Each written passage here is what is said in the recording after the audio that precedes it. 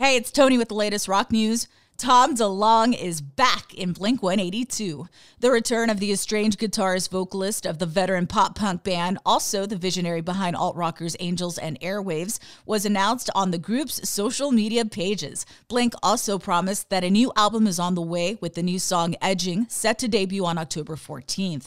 They've also unveiled a massive list of world tour dates for 2023 and 2024, all of which can be viewed at Loudwire.com. Blink will perform in Latin America, North America, and Europe in 2023, before heading to Australia and New Zealand in 2024. When DeLonge and Blink became professionally estranged in 2015, Mark Hoppus and Travis Barker recruited Alkaline Trio's Matt Skiba in his place.